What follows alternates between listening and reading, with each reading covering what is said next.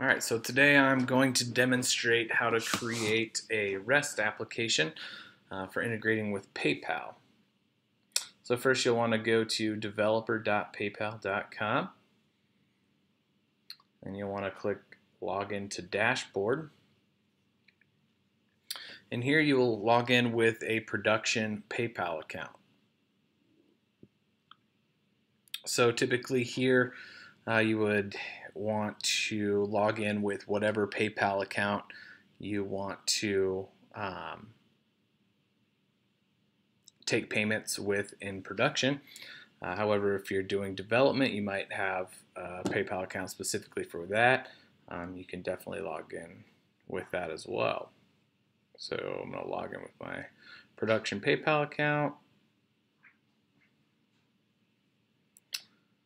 Alright, so if you're not already on the My Apps and Credentials page, you'll want to click it now.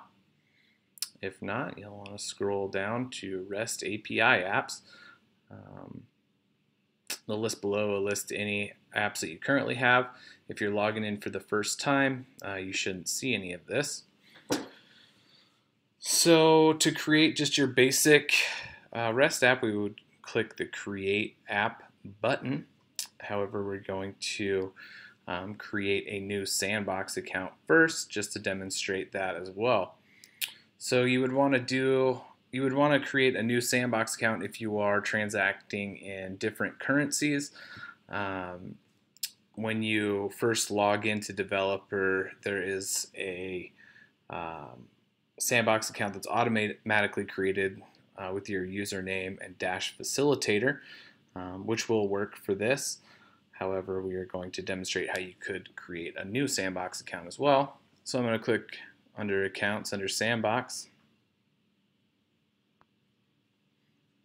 And this will list all the Sandbox accounts associated with your developer account. So I'm going to create a new Sandbox account. And this would be if I wanted to transact in something other than USD. I could create a French account, and we want to make sure that it's a business account since that's what we attach our REST app to. Email address, you want to change this to something to identify the account.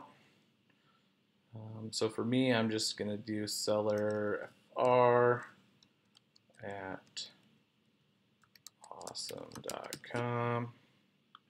Password can be anything you want.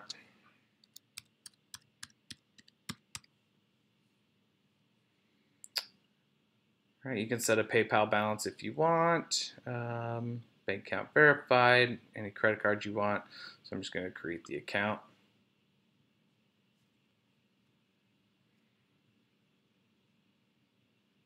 Alright, so I just created a new Sandbox account, and you can see it here. And you can see that it is a business account from France. Alright, so now, once again, that portion of creating a Sandbox account is only necessary if you want to transact in a different currency other than the facilitator account that is automatically generated with your developer account. So I'm going to go back to the Apps and Credentials page, and I'm going to create an app.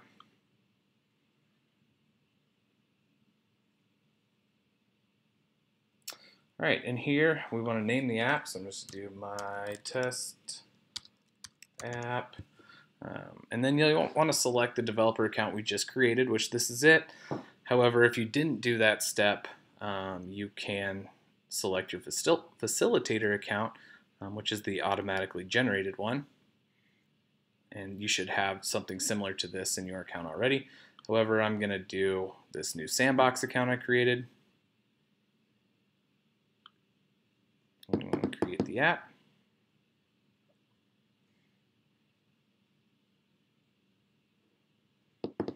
Alright, so now my app is created, and I have the credentials here.